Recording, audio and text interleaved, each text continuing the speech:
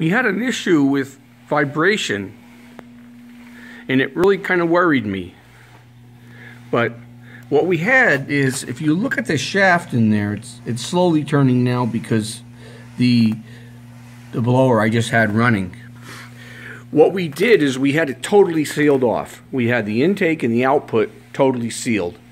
As you can see, the input, which is down below that A-frame there, is wide open. And over here, the input to the high pressure box is wide open. But we throttled back the upper end here, the outputs. So the blower wasn't running like wide open, and as you can see, the fans are still turning.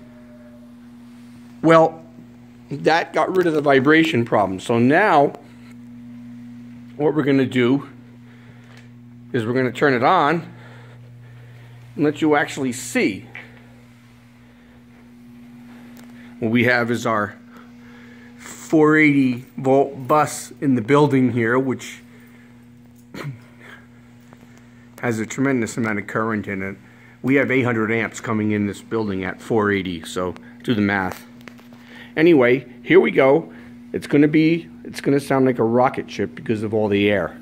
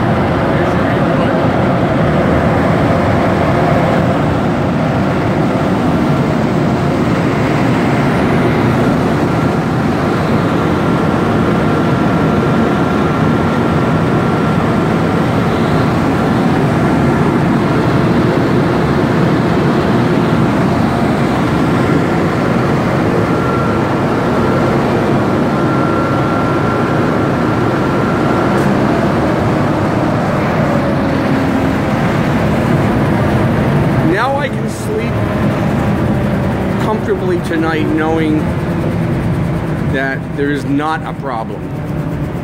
I thought there may have been, but it was strictly because we had the thing closed off, and I guess the air